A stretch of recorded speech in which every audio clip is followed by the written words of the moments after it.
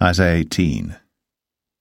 Woe to the land shadowing with wings, which is beyond the rivers of Ethiopia, that sendeth ambassadors by the sea, even in vessels of bulrushes upon the waters, saying, Go, ye swift messengers, to a nation scattered and peeled, to a people terrible from their beginning hitherto, a nation meted out and trodden down, whose land the rivers have spoiled.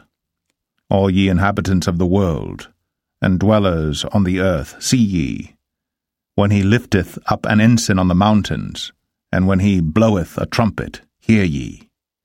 For so the Lord said unto me, I will take my rest, and I will consider in my dwelling place like a clear heat upon herbs, and like a cloud of dew in the heat of harvest.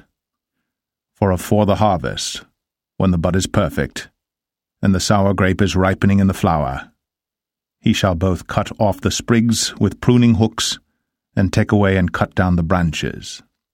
They shall be left together unto the fowls of the mountains, and to the beasts of the earth. And the fowls shall summer upon them, and all the beasts of the earth shall winter upon them.